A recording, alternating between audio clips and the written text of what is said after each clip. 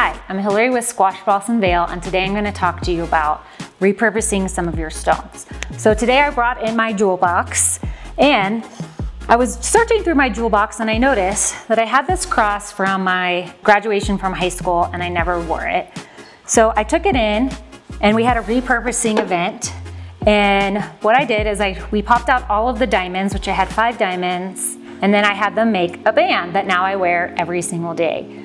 We can take any of your gemstones, metals we can melt down. So if you're not wearing any of your jewelry in your jewel box, bring it in, we'll help you repurpose it so you can start wearing it and enjoying it.